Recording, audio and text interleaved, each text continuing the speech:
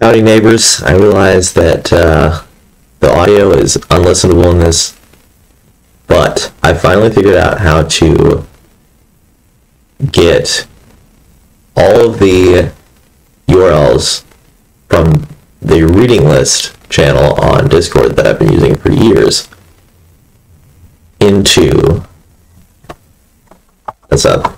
Raindrop. And I'm too tired to write it down, so I'm doing this. This is a great YouTube tutorial. Basically, Discord chat exporter.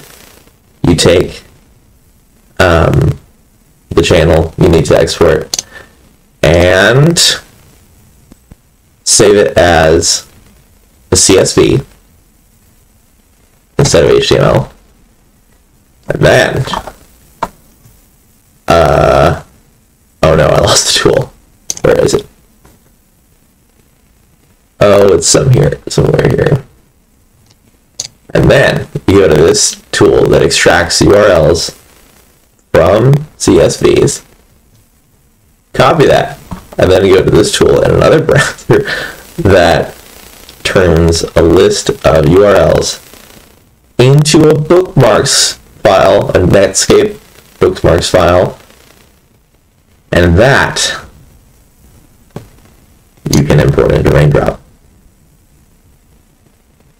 I figured it out. I hope you benefited from this tutorial.